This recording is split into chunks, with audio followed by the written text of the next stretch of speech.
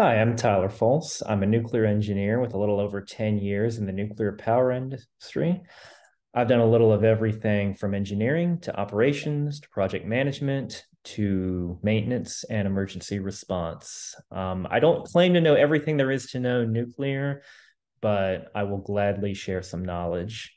If you have any suggestions of movies, video games, TV shows, news articles you would like me to react to, please let me know down in the comments. Um, if you like the video, please hit the like button. If you want to see more videos like this, please hit the subscribe button. If you didn't like the video, please leave me a suggestion down in the comments of what I should do better. I'm still learning. Today, we are going to be looking at a scene from Call of Duty Modern Warfare Remastered. Call of Duty Modern Warfare is a first-person shooter video game. You play in this scene as a U.S. Marine invading a fictitious country. And believe this scene takes place shortly after a rescue mission. And things are about to go very wrong very fast. Let's take a look.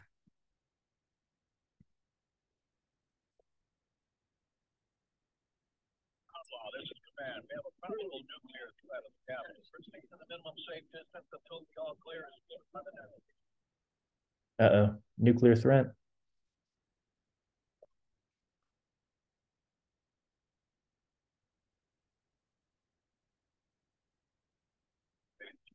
For Captain. Shop. Hey, Jake, give me back power. All U.S. forces be advised. We have a confirmed nuclear threat in the city. NES teams are on site and attempting to disarm. I repeat. NES teams are the teams nuclear specialists deployed by the U.S. military to disable nukes, bombs, things of that nature. Would appear they are unsuccessful in this case. The blast at this distance, the character would be blind. The flash is much brighter than the sun, and he was caught looking directly at it.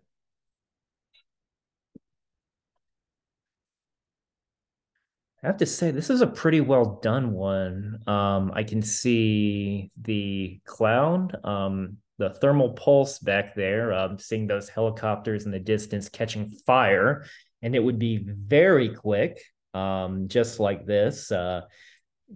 Here we're a little bit further away from ground zero of the weapon, but yeah, it's that fast. At this distance, nobody in this helicopter is long for this world.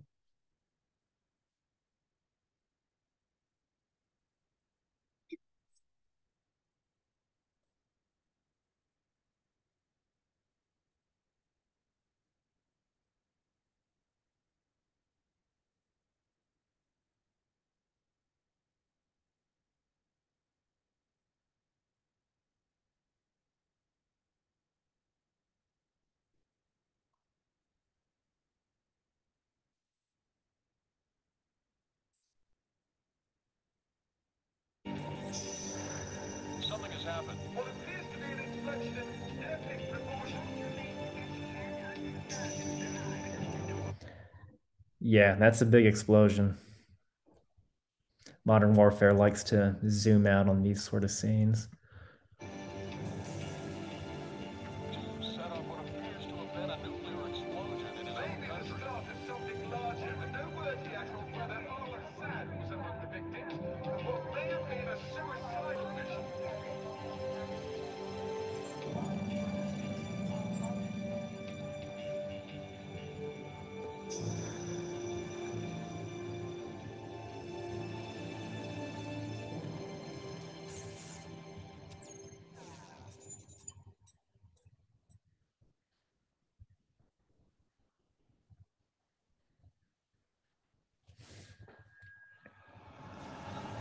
Did he survive?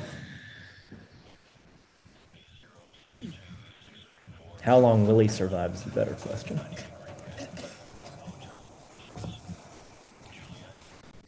So again, he would be blind at this point.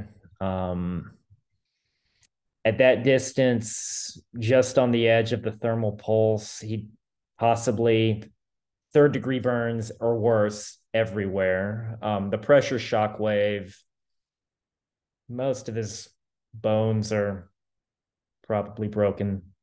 Um, the that helicopter, think toothpick in a hurricane.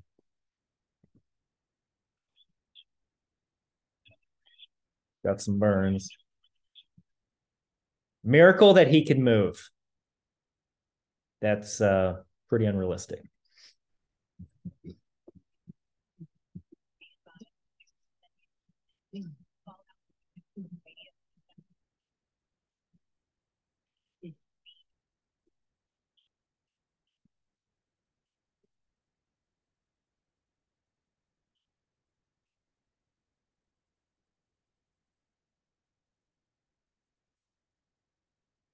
This is a pretty good depiction of the amount of ash that would be in the air after an explosion like this, the high winds left over from the initial blast, a lot of things being on fire, destroyed at this distance.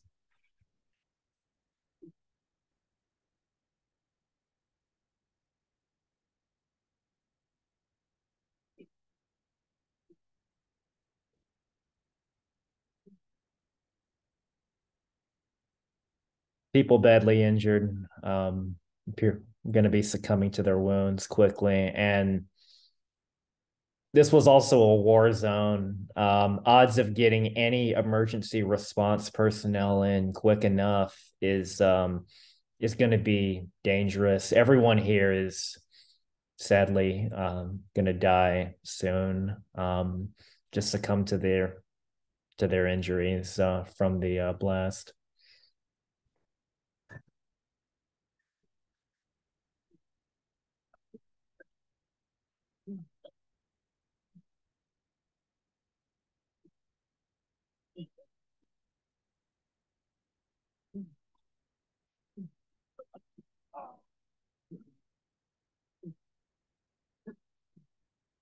Yeah. This is probably one of the more realistic blast scenes that I have actually seen as far as the actual picture of what things look like.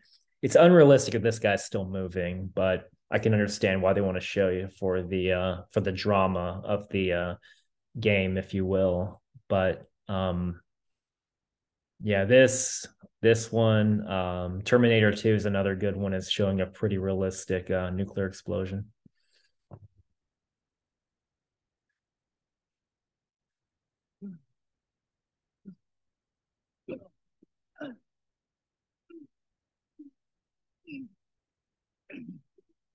Finally succumbing to his injuries, it looks like.